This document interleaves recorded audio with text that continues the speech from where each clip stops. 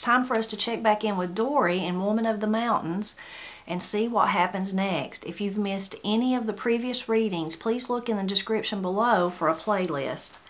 This next part of the book that we're going to start today, it spans the time frame of 1907 to 1912.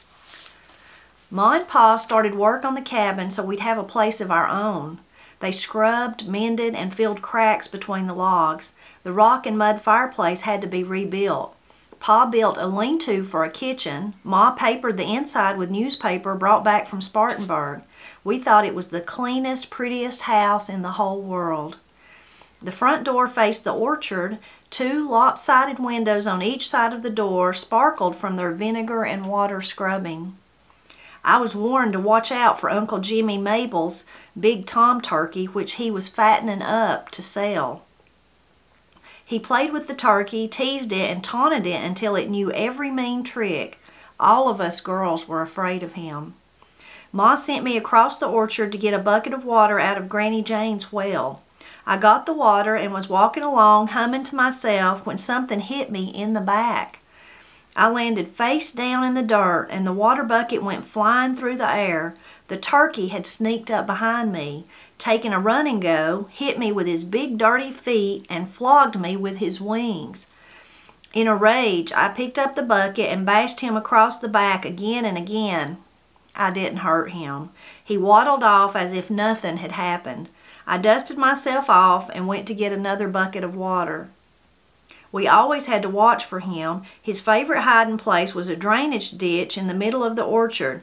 From there, he could plan his ambush and never be seen. I was glad when he was sold to the peddler. It didn't matter to me if he was somebody's Sunday dinner. Pa and Uncle Dave went to Sevierville to get our furniture at the train depot. It had been there almost 3 weeks since he brought it from Spartanburg. Pa bought a shiny black step stove for Ma's new kitchen.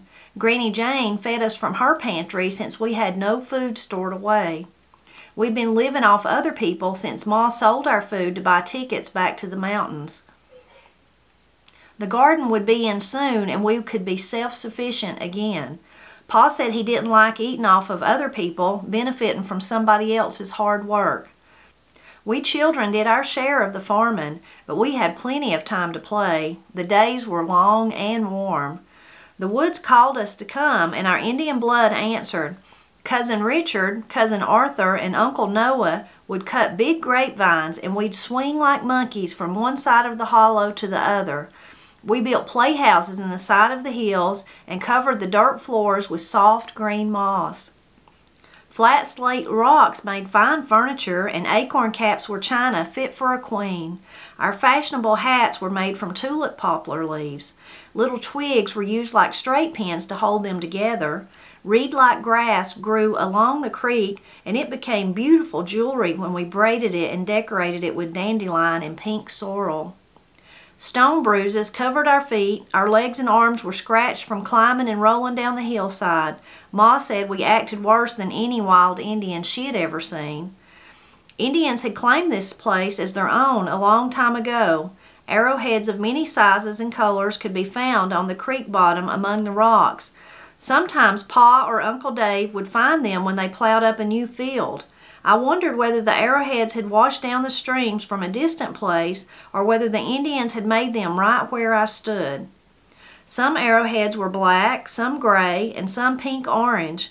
Along the edges of the water, freshwater oysters and periwinkles clung to the rocks. Probably a little Indian had played here and wished that she, too, would remain a child and never have to leave. On Sundays, we had to become more civilized. Our sore feet were pushed into shoes, our bodies cleansed by the usual Saturday night bath, and we wore our best clothes taken down from the nails on the walls so we would appear as clean, well-bred children in church. We walked to the church and sang as we went. Sunday school was fun. The teacher gave us a small card with a picture and a Bible verse to be memorized for the next Sunday.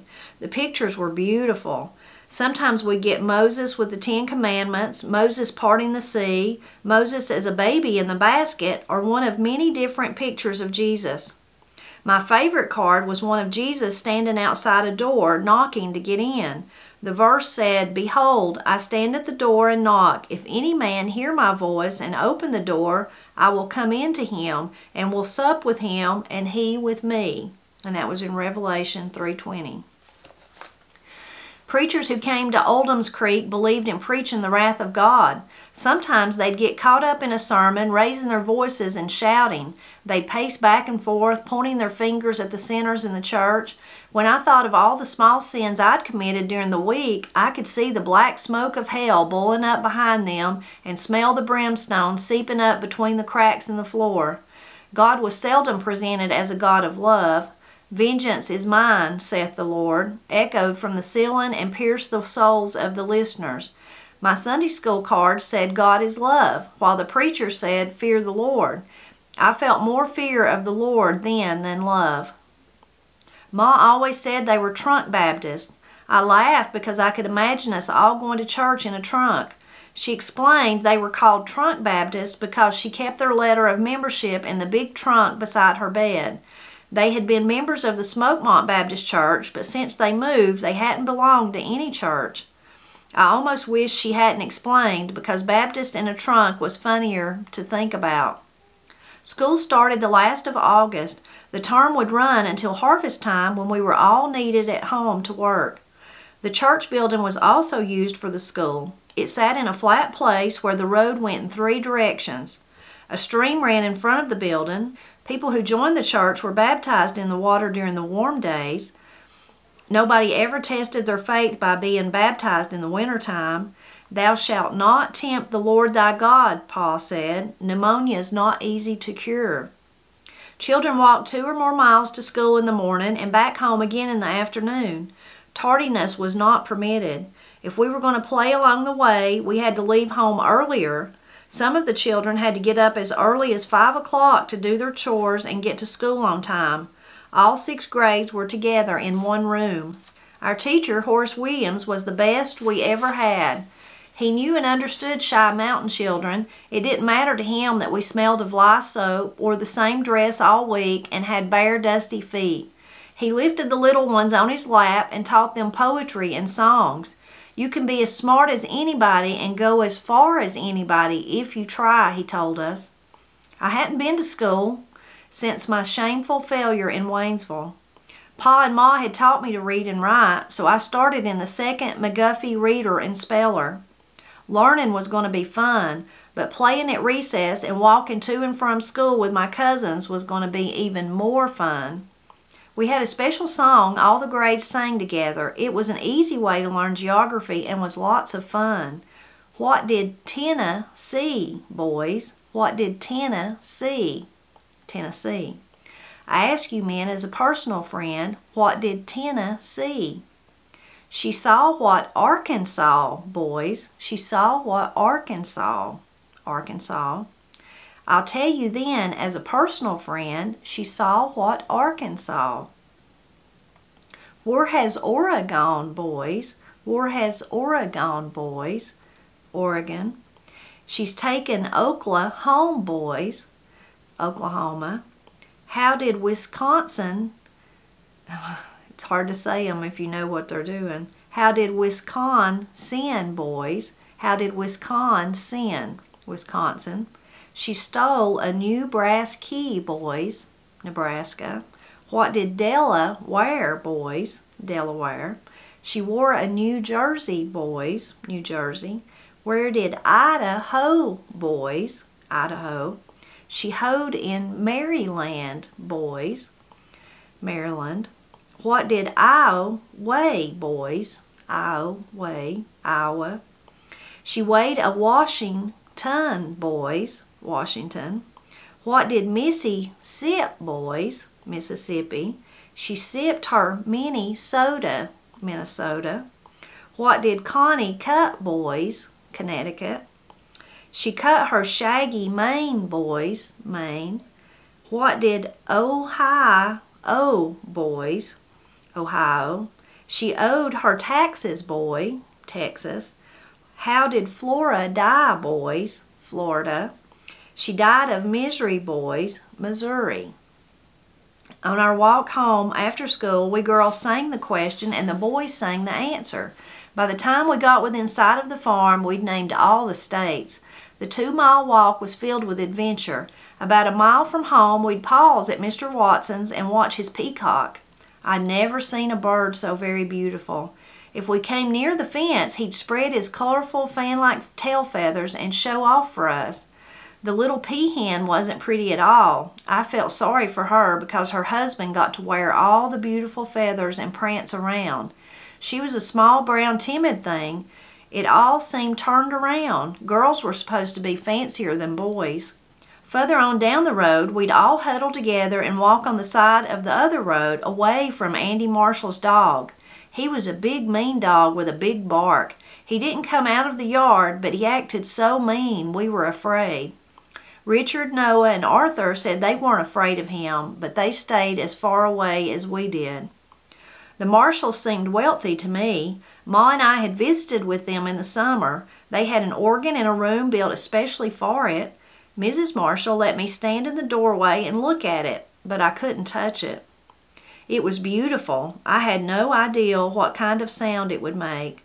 Other than Ma's banjo, a guitar, a fiddle, and a Jew's harp, I had never heard any kind of musical instrument. I wanted Mrs. Marshall to play it for me, but she and Ma were busy talking. Chestnut trees grew along the road. Filling our hands and pockets with the nuts, we'd go into Lidge Wilson's little store to trade. The store was on the right side of the road to school in one of the few flat places between the hills. We traded chestnuts for slates and pencils, and sometimes we'd get candy to go with our lunch. Lunch was always biscuits and pork, fruit or baked sweet potatoes, and an occasional piece of stack cake. Fridays were my favorite days. Spelling bees were held every Friday afternoon. The smaller children didn't last long in the contest. Then one by one, the older boys and girls missed words and sat down. Dicey and I went down in the last round, or more often, one of us won. We'd study all week so our chances would be good. All my books were exciting. People and places different from our own small world filled every page. Abraham Lincoln could have been part of the world where we still lived. He, too, read by oil lamp or candlelight. His clothes were rough and homemade like ours, and he lived in a one-room log cabin. It didn't seem possible that he had been born in 1809, 100 years ago. Were we that far behind the rest of the world? We were living like Mr. Lincoln now. We could understand his world, but the other world of kings and queens, or princes and princesses, wealth and fame, were only in fairy stories. How could two different worlds exist on so small a place as the earth? Out beyond the mountains lay a fantasy world.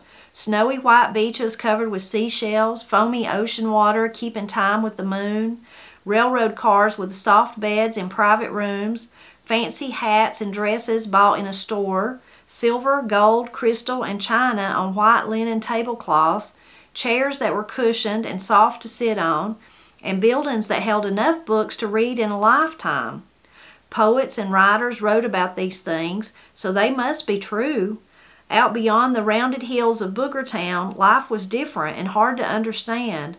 Were we backward and poor, or were we more blessed because we were isolated and unaware of the worldly progress? Questions filled my head. The answers were hard to find.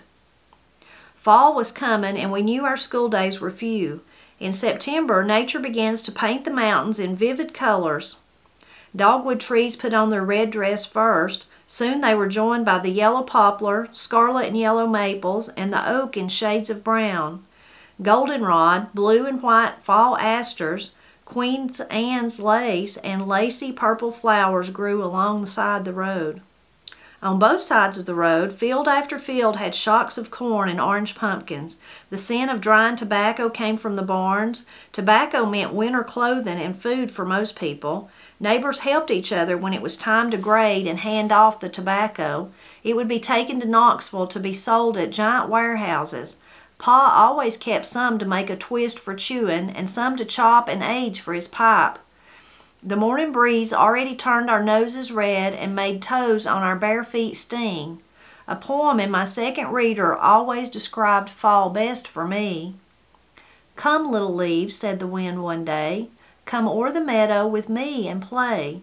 Put on your dresses of red and gold, for summer is gone and the days grow cold." Soon as the leaves heard the wind's loud call, down they came, fluttering one and all. Over the brown fields they danced and flew, singing the soft little songs they knew. Dancing and whirling the leaves went. Winter had called them, and they were content. Soon fast asleep in their earthly beds, the snow laid a coverlet over their heads. Hickory nuts and black walnuts fell soon after the leaves. Ma sent Lola, Luther, and me out to pick up as many as we could. Ma sometimes went with us and filled her long apron with them. Hickory nuts shed their outside covering before we picked them up, but the walnuts still kept their green rough skin. We stored them in a dry place until their skin turned brown. The green walnuts oozed a juice that stained your hands yellow-brown and was impossible to wash off. My hands had stains all fall. I kept them in my lap as much as possible at school. Eventually the dye faded, and by then it was time to remove the brown outer skin from the walnuts so they could finish drying. The skin was tough. You needed a big rock to lay the nuts on and a hammer or another rock to pound the skin loose.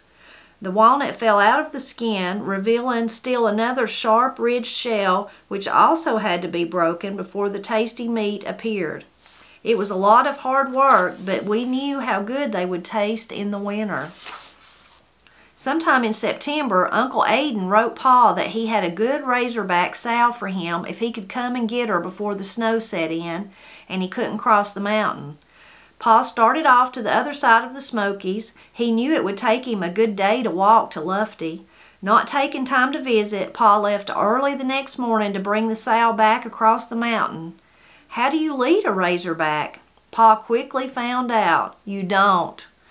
She taught him that a hog cannot be led like a cow or a horse. She wouldn't let him tie a rope around her neck, and she had her own ideals about the best way to travel. Horace Capar, an early explorer of the Smokies, had met the mountain razorbacks and had his troubles with them. He said, "Besides man, the razorback is the only mammal whose eyes will not shine by reflected light. They are too bold and crafty. The razorback has a mind of his own, not instinct, but mind, whatever psychologists say. He thinks.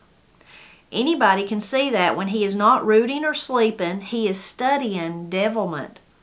He shows remarkable understanding of human speech, especially profane speech, and even an uncanny gift of reading men's thoughts, whenever these thoughts are directed against the peace and dignity of pigship.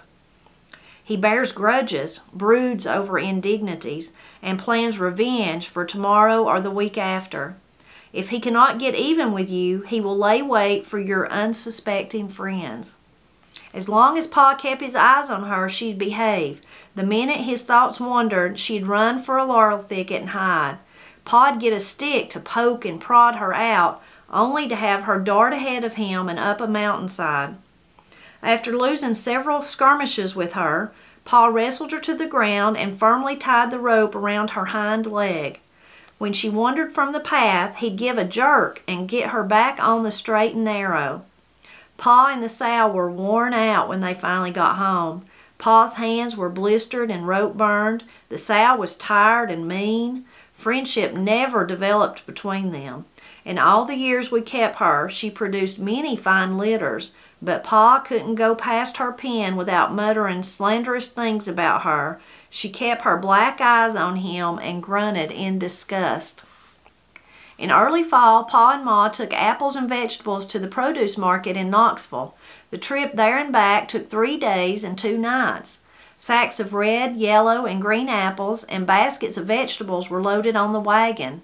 Ma took bed cover for camping out and food and utensils for cooking on the way. They'd get to Boyd's Creek, about 20 miles above Knoxville, in time to prepare to camp for the night. Pa removed the wagon seat and some of the baskets to make a place to sleep in the wagon. At sunup, Ma cooked breakfast over an open fire and they went on to the market. If everything went well, they'd sell the produce and get back to Boyd's Creek for the night. Ma always brought light bread and bologna sausage home for our treat. It was a delicious change from biscuits and pork. Luther always managed to get the last slice of bread. Harvesting, preserving, and canning took most of Pa and Ma's time now. All the potatoes, apples, turnips, cabbage, and sweet potatoes had to be put in the root cellar. The root cellar was a hole dug in a hillside or just a hole in the ground. It had to be a place where the ground was dry. After the fruit and vegetables had been carefully chosen, they were put in the straw-lined cellar. The top was also covered with straw and boards. The boards were spaced so plenty of air could reach the bottom of the hole. Bruised fruit or vegetables were never put in because, as the old saying goes, one rotten apple can spoil the whole barrel. Green beans were canned, pickled, or dried. Some people broke their beans, but Ma dried hers whole. After stringing them on thread, she kept them in the sun for several days until they were brown and shriveled. They were called leather breeches and hung from the rafters along the wall with the onions. The onions were braided into ropes by using their long green tops. A lot of beans were shelled and dried. Ma made soup beans out of them. She cooked them all day with a piece of side meat or flavoring. Canned tomatoes and corn bread were usually served with them. Pickled beans recipe. You need an 8-gallon crock, a bushel of green beans, broken, it makes about 2 gallons. Cook green beans until they change color from green to yellow-brown. While beans are cooling, shuck 18 ears of corn. Cut corn off the cobs. Chop 3 firm heads of cabbage until it looks like slaw. Mix corn and cabbage together but do not cook. Add beans when they are cool. Use 1 round box of plain salt on bean, cabbage, and corn mixture. The taste will be saltier than you would want to eat. Put mixture into a crock. Take outer leaves, removed earlier from cabbage, and spread over the mixture until it is completely covered. Put a saucer or plate on top of mixture. A clean, heavy rock wrapped in foil should be placed on top of the dish. Tie cloth over the top of crock and let set for 8 days. After pickling time, boil the mixture, pack in mason jars, and seal. Remember, no water is added to the crock at any time. Cabbage was either preserved whole in the cellar or made into sauerkraut. Some cabbage was put into the crock of pickled beans. Whole ears of corn were pickled too. Tomatoes that were still green at frost time were made into relish or chow-chow. After the first hard freeze, the time I hated most, Pa slaughtered the pigs. I always got as far away as I could when the dreaded day arrived. I'd put on my heavy coat and go into the woods so I couldn't hear any of the noise and commotion. Farm children are supposed to accept this fall ritual as life's necessity, but I never could. It was a gory, horrible time that I would do anything to escape. True, I loved tenderloin and ham, but I wished with all my heart that there were some other way to get food. I tried not to make friends with the piglets in the spring because I knew what fall would bring. When I was sure the worst was over, I'd return home. Pa had dressed the pigs, and Ma and Granny Jane had a roaring fire under the big black wash kettle. The fresh meat was ready for storing away. The hams would be cured with salt. Sausage was ground, made into little balls, cooked, and canned in their own grease. Ma never used sage in her sausage, just salt and pepper. All the fat was being rendered in the wash kettle to make lard for cooking. Lard was stored in buckets and kept in the spring house to keep it from getting rancid before it could be used. The little pieces of meat left after rendering were called cracklings and were put into cornbread. Nothing was so good as fresh crackling bread. Ma would have fresh backbones and ribs and crackling bread for supper. Somehow in my mind the meat was not connected to the horrible fate the pigs met. Pa, Grandpa, and Uncle Dave harvested the wheat, corn, and hay.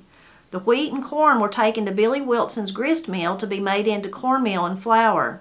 The husk and chaff made bran for the cows.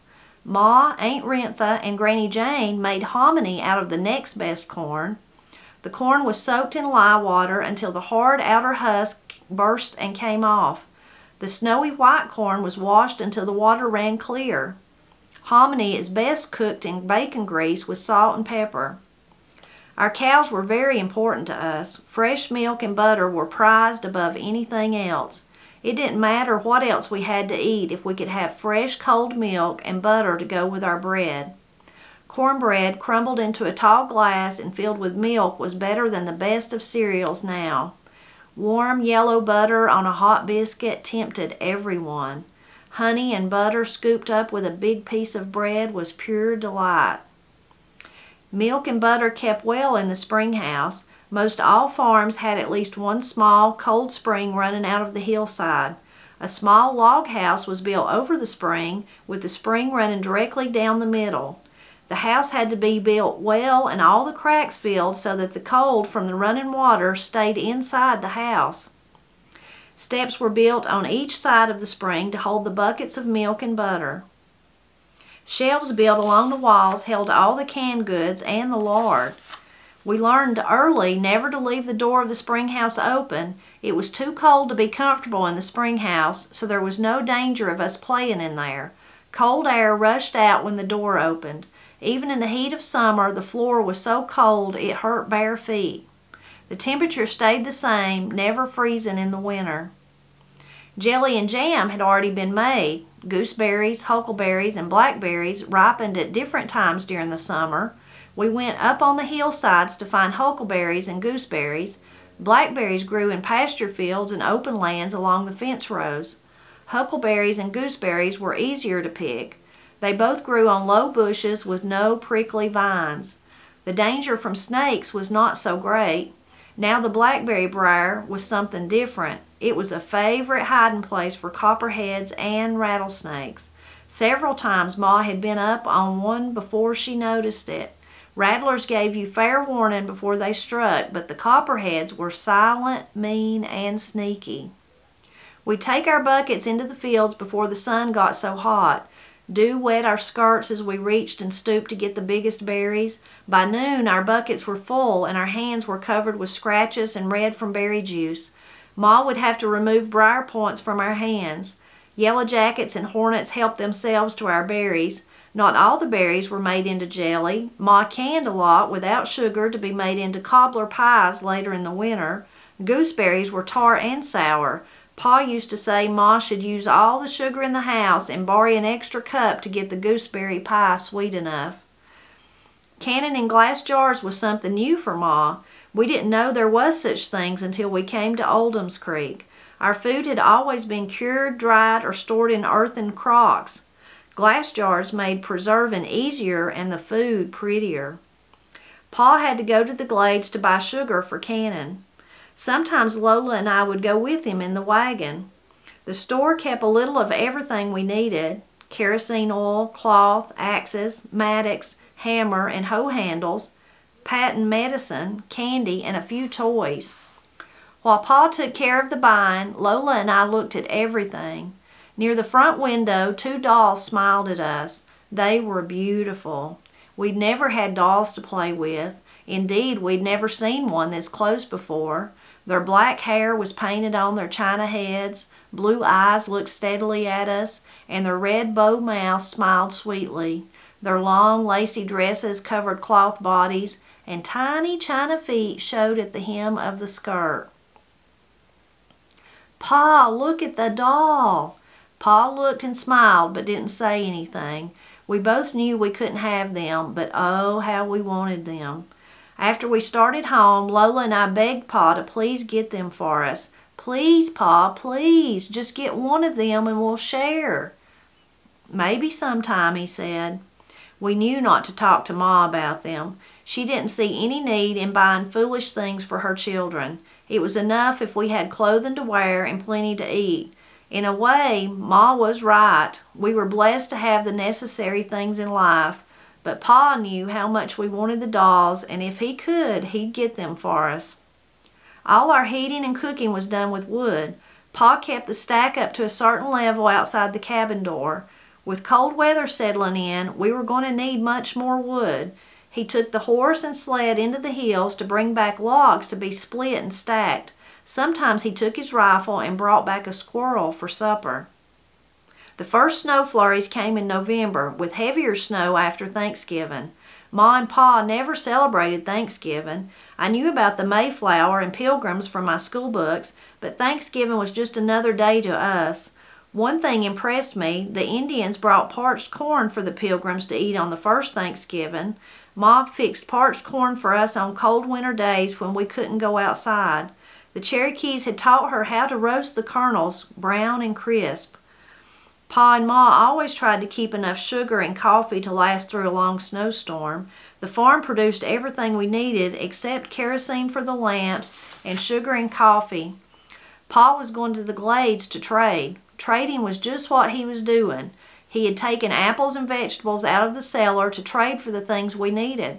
He was gone all afternoon. We watched for him to appear on the trail in back of Aunt Rentha's cabin, hoping for a taste of candy. We were impatient.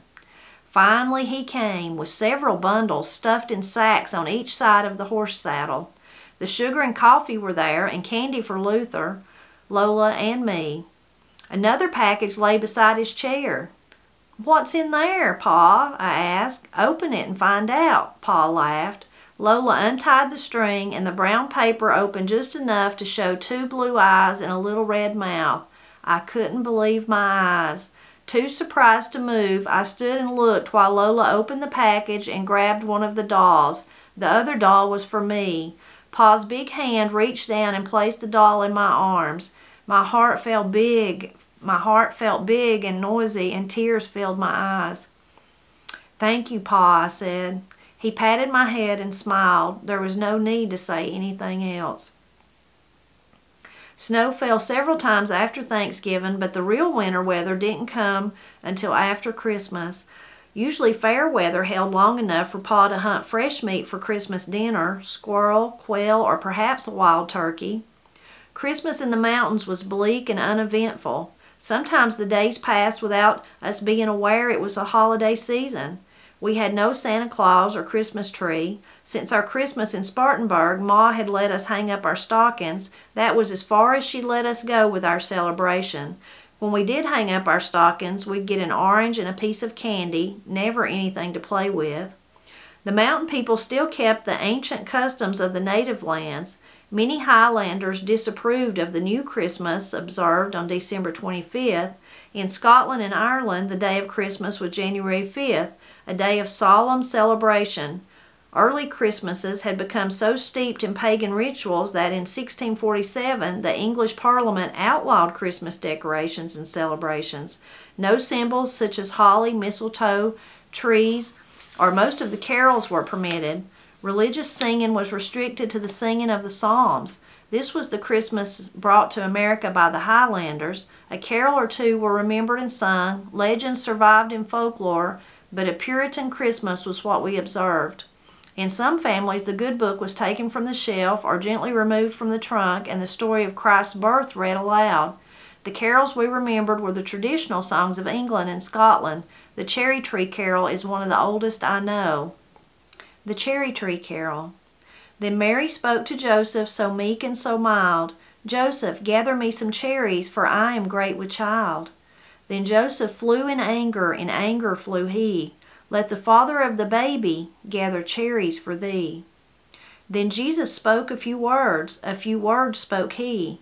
"Let my mother have some cherries, bow down low, cherry tree." The cherry tree bowed low down to the ground, and Mary gathered cherries while Joseph stood around. Then Joseph took Mary on his right knee. "What have I done? Lord, have mercy on me." Then Joseph took Mary on his left knee. "Oh, tell me, little baby, when will thy birthday be?" "On the 5th of January my birthday will be, when the stars and the elements shall tremble with glee." In a strange contradiction, while shunning all symbolic trappings of Christmas Day, they saw nothing wrong with noise-making. The men and boys provided the noise for the celebration. They go into the woods and shoot their guns at nothing at all. All day long, shots echoed from one mountain to another. Some of the more exuberant kept their spirits up by drinking homemade spirits. Pa and Ma criticized such doings and ignored them when they could. Many legends and superstitions came to the mountains with our ancestors. One legend says that on Christmas Eve, the animals talk. Bees in their hives are said to hum the melody of an ancient carol from dusk till dawn. The old people say they have heard the music of the bees and have seen cows kneel and speak. On this holy night, the plants will bloom as they did when Christ was born. Although covered with snow, underneath the ground is covered with soft green vegetation. Old Christmas, or January 5th, is surrounded with superstitious beliefs. On this day, the dawn comes twice.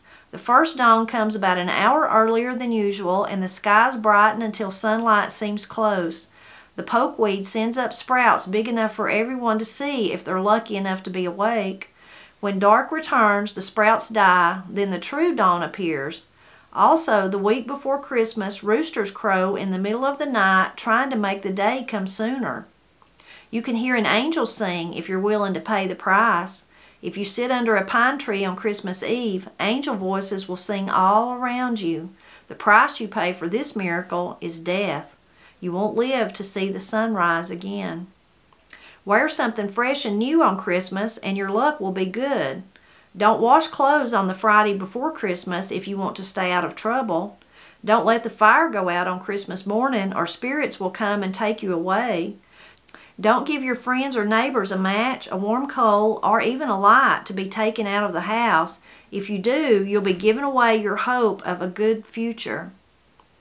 If you leave a piece of bread on the table after Christmas supper, you'll have enough to eat until the next Christmas. New Year's Day had its own superstitions. It is an old Scottish belief that you will have good fortune in the coming year if the first visitor after midnight on December 31st is a dark-haired person. This person acts as first footer and brings good luck and blessings. Eat black-eyed peas and hog jowl on New Year's Day for good luck all year. If you hang out a washing on New Year's Day, you'll be washing every day for the next year. Don't sweep out the house on New Year's morning, or some of your family will be swept away from you before next January 1st. Never carry ashes out of the house on New Year's Day, or you or someone in your family will have bad luck or death. The same is said for pouring out dirty water. Don't cut your hair or trim your nails on New Year's Day, or you'll cut your good fortune. It's bad luck to see a red-haired person on New Year's Day. If one comes towards you, turn aside and don't look at him. No matter how pretty your new calendar is, never put it up or refer to it before dawn on New Year's Day. We ate the black-eyed peas and hog jowls and didn't hang up the calendar before dawn, but we gave no thought to the other advice. Our calendars came from the store in the Glades. They were given out by a patent medicine company that claimed to have the perfect cure for all human ailments. I was always happy to see January torn off the calendar. February was the month of promise. Spring was coming soon. Another fascinating look at Dorie's life there. So many things jumped out at me that I had to jot them all down. I had to write them down this time. In the very beginning, I love the opening scene of her and the turkey. Not that she got flogged by the turkey, but when I was a little girl, my Uncle Henry had turkeys. He didn't always have them, but for some reason, just that one time, he had about 5, and they seemed so big. They were so big, and I wasn't that little. Maybe, I don't remember if maybe I was like 10, 11, 12, something like that. Probably about the same age as Dorie by this point. But they just seemed like they were as tall as I was, and I hated it when I'd have to walk down the road or catch the school bus or something, and they would be out and about, and I would always be afraid that they would come after me. They didn't really ever flog me, and I don't think they flogged anybody else, but they would just come running up to you, and they were intimidating for sure, so I liked that part. And also, kind of on the same part, her daddy having to bring the hog back over the mountain. I would not have liked to do that. I mean, that would have been a chore for sure, but of course he did it so that he could have meat for his family. Then that sow ended up giving them a lot of meat on throughout the years when she produced litters for them. But it reminds me of a time when my papa still had hogs, and me and one of my cousins one time was just walking down the road for something to do. Well, we didn't realize that the hogs were kind of down the road from all the houses, and we didn't realize that they had got out somehow. And so then they chased us, and they were we run home, and they chased us all the way back up the road, and we were both screaming. And of course, everybody laughed at us and said they just wanted to be fed. They wasn't trying to hurt us. But we were just really hysterical over it. And another kind of incident like that, it's probably not the same type of hog for sure, but wild ones, where Matt deer hunts in Georgia. There's a lot of them, and one year he told me, I just laughed and laughed, and he said it wasn't funny to him, but I thought it was a real funny story. That of course when he goes to the deer stand in the morning, he goes before daylight, so it's dark, and you can't really see. And he was on his way to his deer stand, and then he said it sounded like a herd of miniature horses, like coming after him. Well, he knew it was hogs, is what it was. So then it was him trying to climb up the tree to get away from them. And I just laughed and laughed because I thought it was so funny. But he didn't think it was that funny. But that part reminded me of those two stories.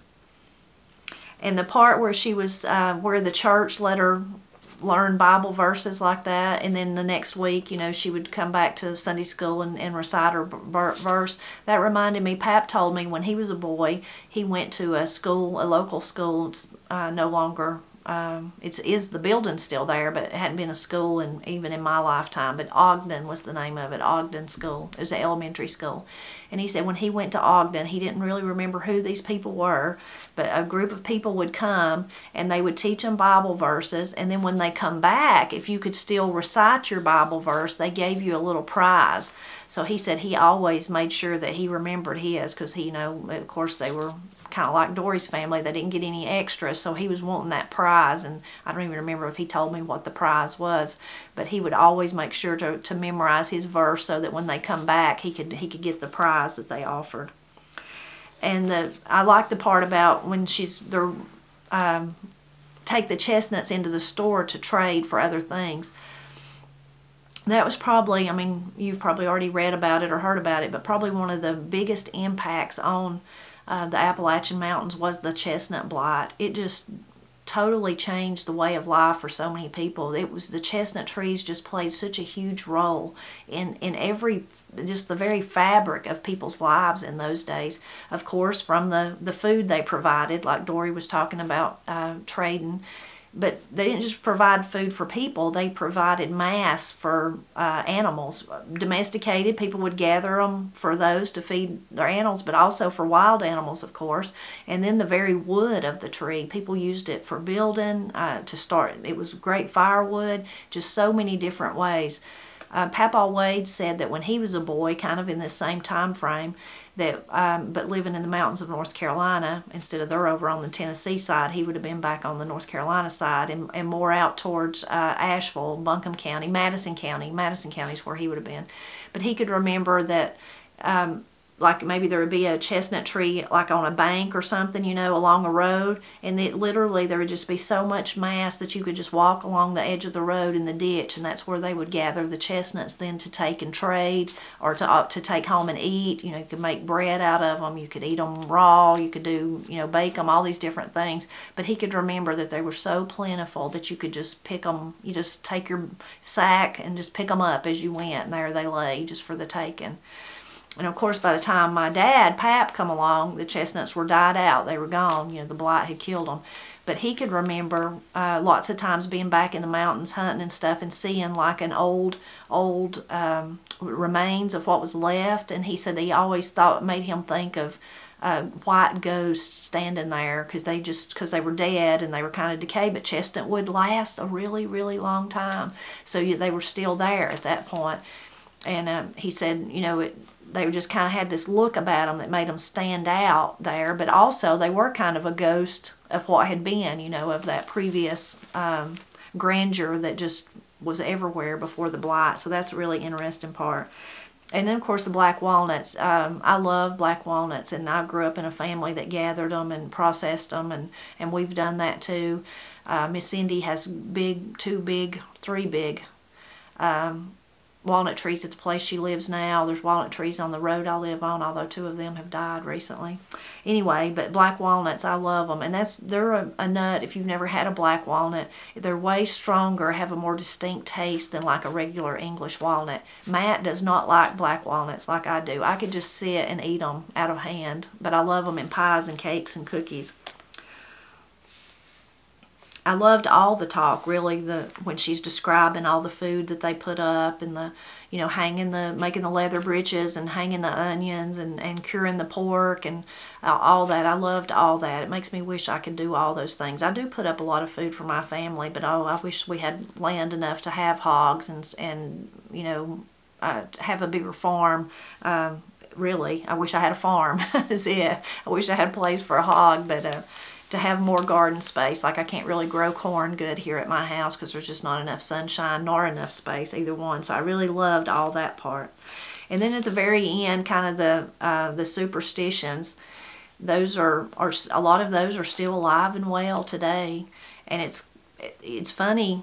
There are some people that really believe them earnestly, but most people don't. But somehow they just keep getting regurgitated or keep hanging on somehow. Like the first footer, that's still really common that you want that, but people don't, you know. I always thought, well, you could orchestrate that. You could just call somebody, hey, you got dark hair, come over. You know, I want you to be the first person in my house.